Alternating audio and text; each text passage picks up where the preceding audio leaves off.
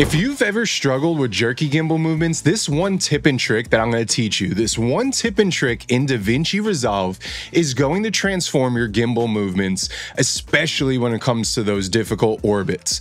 What's good, y'all? I'm Jason Anthony. I'm a professional DP based in Los Angeles, California, and my company specializes in commercial work and automotive campaigns. We shoot a lot of manufacturer campaigns. We've done stuff with Toyota, Motor Trend, Lamborghini, Lincoln, Mazda, the list goes on. And today I want to teach you a really cool method. If you're struggling with your orbits, maybe you're not a seasoned gimbal operator like myself, but don't worry, we have a great tutorial with a world-renowned photographer, my business partner, Andrew.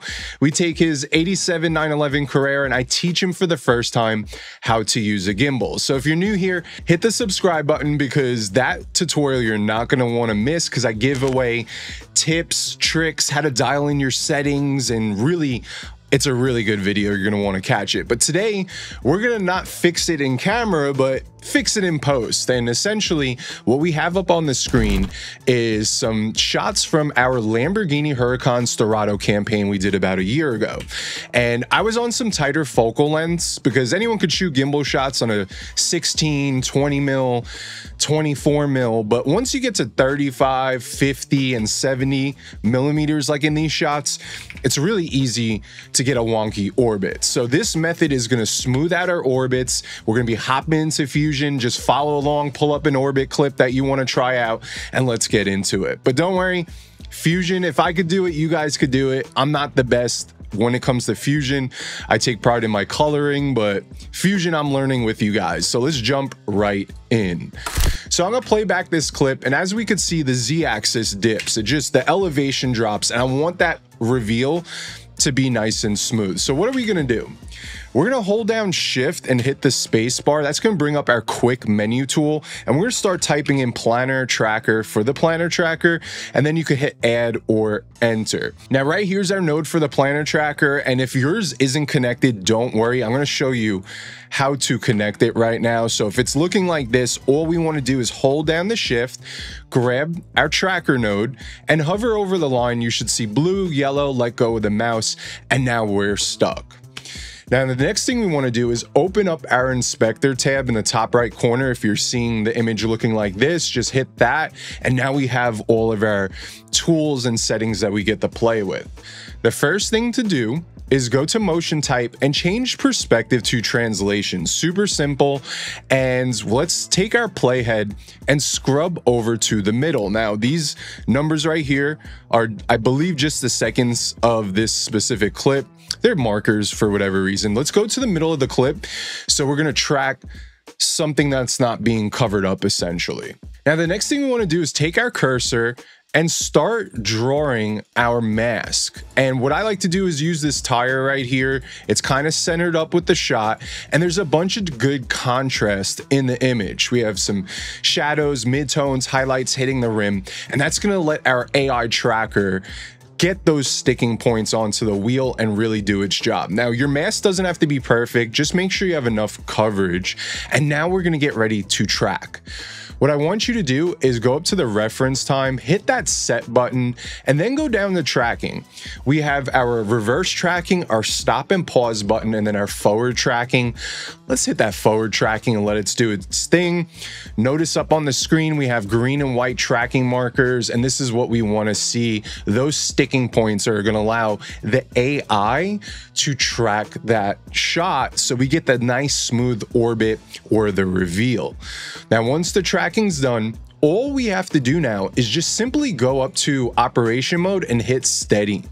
If I play it back, we're gonna get a really nice smooth shot. But what's up with these borders? We see some checkerboarding. Well, if I go back to the editing tab and play it back, these are creating black bars, as you guys could be seeing.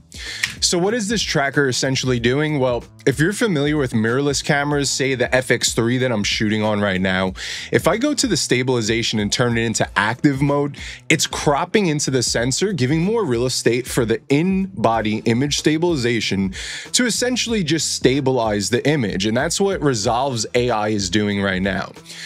The only thing we need to do now is go to the inspector. Once again, if it's not open on the edit tab, hit that button, and then we could do the transform right here and zoom in. I'm gonna just adjust to my liking. And now if we play it back, we're making sure there's no black bars showing up. And if I continue to play back this clip, look how much smoother it got, guys. It is so much smoother. All right, let's move on to the next clip. It's a little bit more of a dynamic movement. Notice how I'm wrapping around and then jibbing up. I teach this in our gimbal tutorial, dropping in a week or two. Jibs, I don't see many people doing with the gimbal. And if you're tall like me, I'm 6'4", you can get some really cool parallax perspective vertically. Stay tuned for that video. You're not going to want to miss it. But essentially, this isn't the smoothest shot. So what can we do?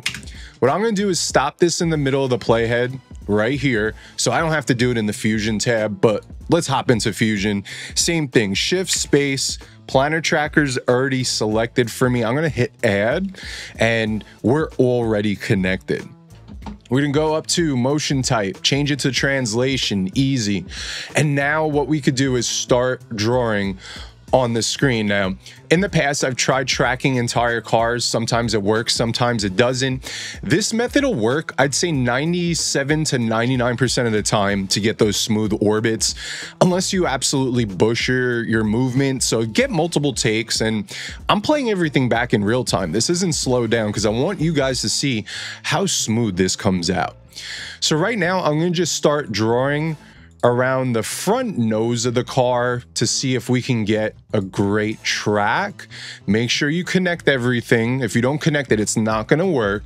And now let's go up to the set button because we're already in the middle of the clip with our playhead right here. And we're just gonna track forwards and backwards. Now, this is gonna take a little bit of time. I'll be right back. I don't wanna bore you, and yeah, let's just wait for this to finish.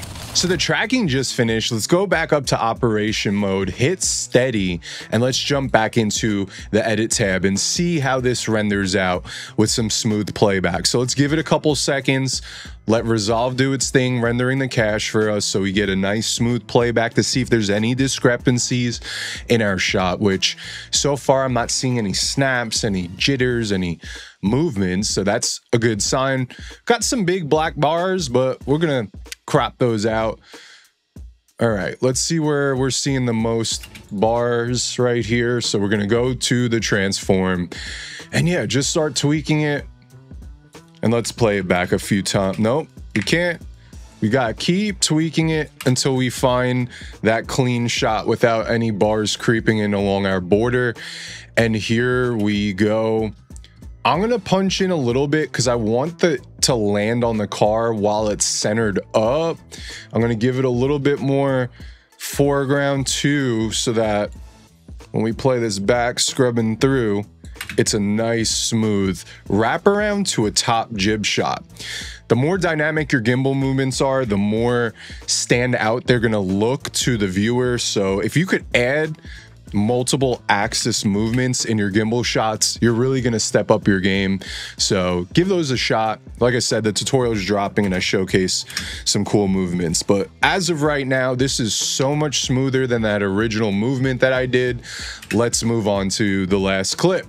Now this one's at 70 millimeters. Any slight little movement is gonna mess up your shot, and that's why I like to dial in my deadband. It's all about the deadband, but notice how it's a little wonky. It kind of dips in the Z-axis because the gimbal stabilizes everything besides that Z-axis. So what do?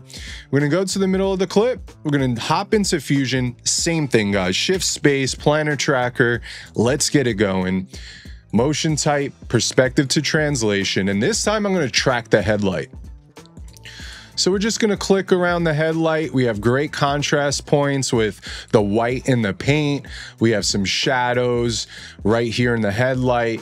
We're gonna hit our set point. Once again, our playhead's in the middle and we're moving forward and backwards. And this is a nice, smooth, fast track. Operation mode to steady. Let's get back to the clip. All right, so playing it back, and it's definitely doing its thing. And notice how it's moving around. That means it's fixing that Z-axis for us. And all we need to do is punch in And I love the way compressed shots look. I really wanted the mountains to be parallaxing behind the Lamborghini, and that's why I decided for this detail shot to get that tighter shot. So that's really it, guys. You just learned how to use the Planar Tracker in Fusion. I hope it wasn't that brutal. If you guys thought this video was helpful, let me know in the comments below. I'm gonna be starting to drop a lot more editing tutorials, but with the rebrand of this channel, it's all going to be focused around cars, cameras, and caffeine.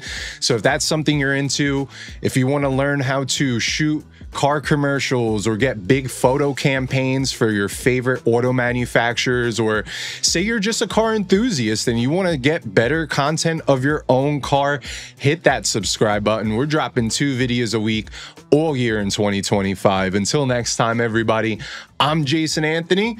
I'll catch you on the next one. Peace.